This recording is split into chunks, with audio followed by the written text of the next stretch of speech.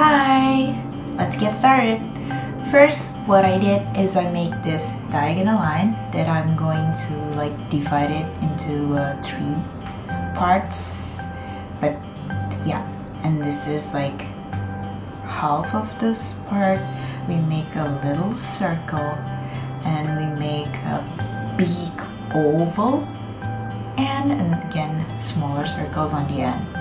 And this small circle on the top is going to be the head of our dove, and I divided the circles to make it easier for me to make and to draw the beak. So it's in between.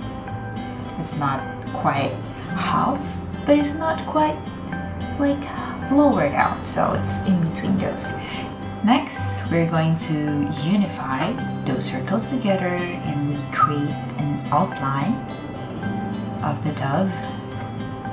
No need to worry if you need to make it as many times as you like, because we're going to put another layer on top anyway, so no need to worry about those multiple lines.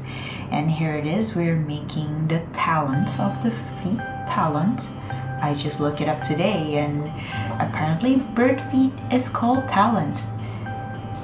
New vocab for me every day.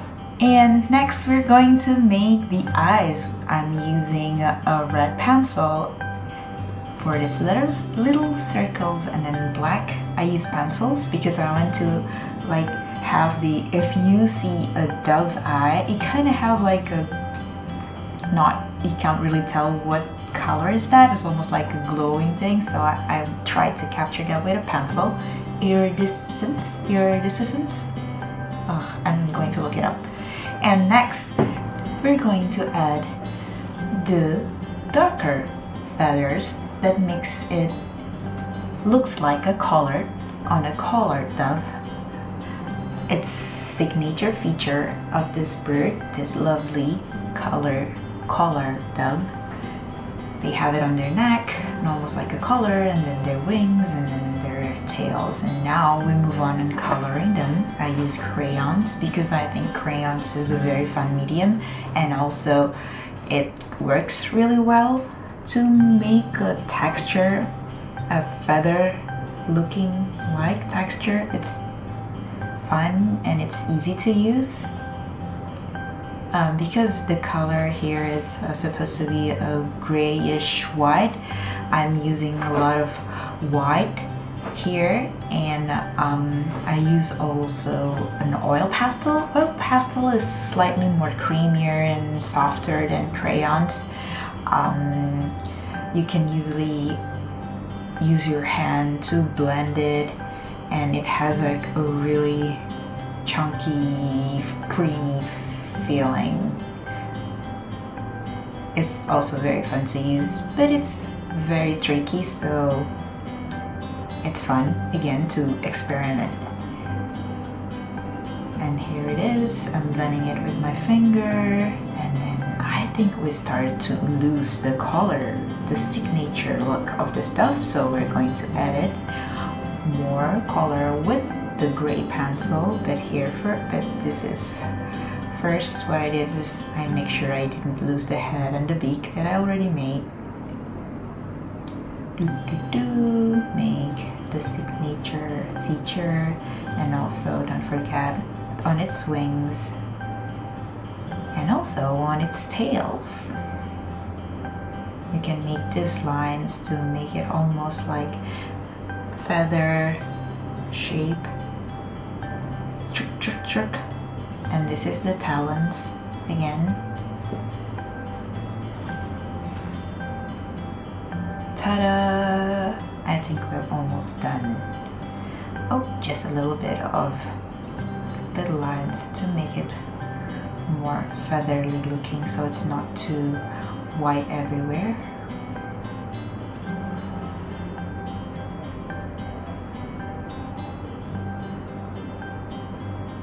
Ta-da! And then we're going to cut it because we're going to put our dove in front of our foliage background. So first we need to cut it up.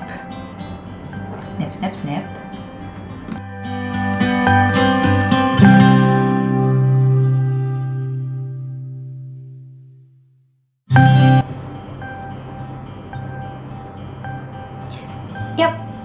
move on to our background, and because I want the background to kind of like standing up, I need to fold this little part, and then this is where our dove going to be perched on.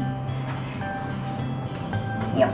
And let's get started with making the shapes with crayons. I use light colors, yellow, light green. You can use whichever you want as long it has a light color, and you can make all the fun shapes. You can do a little scribbling and, you know, fun shapes like dots or lines. Here it is, I'm making like a little leaves that, yeah, almost look like a star, and a little lines over here and there, and done.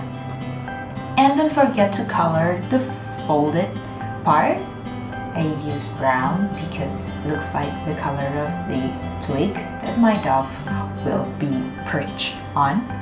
Next, we add another layer, which is watercolor.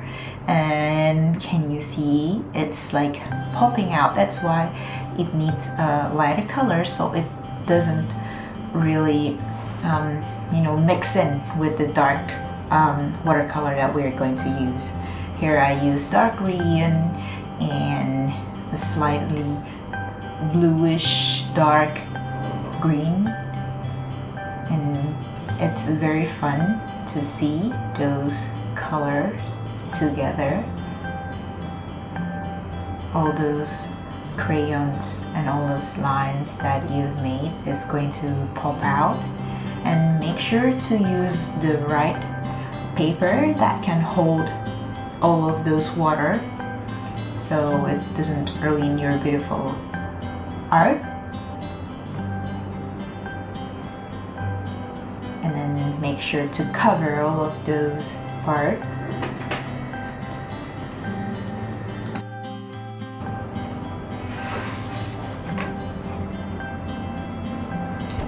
Yep, and then make another fold to make sure it could stand up, almost like stand up, after it dries out obviously. And ta-da! Perch your beautiful colored dove into our beautiful foliage background. Enjoy!